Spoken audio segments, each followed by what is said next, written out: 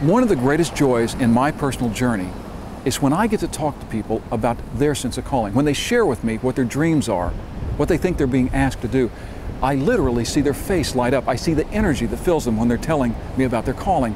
But unfortunately, many times these conversations come to a rather abrupt end when I ask them, and what will you do tomorrow to make this dream, to make this calling a reality? Generally, when these conversations come to an end, it's because of timing. Sure, they want a passionate life, and sure, they want to follow their calling, but not now. They want to do it later. Maybe when the kids are out of school, or the house is paid off, or the 401k is at a particular level. Whatever the reason, whenever we say we'll do it later, this is one of the greatest barriers that can stand between us and the pursuit of our sacred path. Now, it's certainly not bad to think about these things. It's important for us to think carefully and plan for the extraordinary changes that a calling might ask of us. It might demand of us, and that does happen.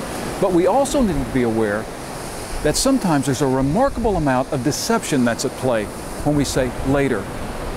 Our lives on this planet are not infinite, and I hope this isn't news to you. Our lives come to an end, and the clock can run out while we're planning for tomorrow. The remedy is simple to understand, but often very hard to do. If you want to begin to walk on your sacred path, then simply refuse to shy away from the question about what you'll do tomorrow to make your calling a reality. Better yet, what will you do today? And then do it.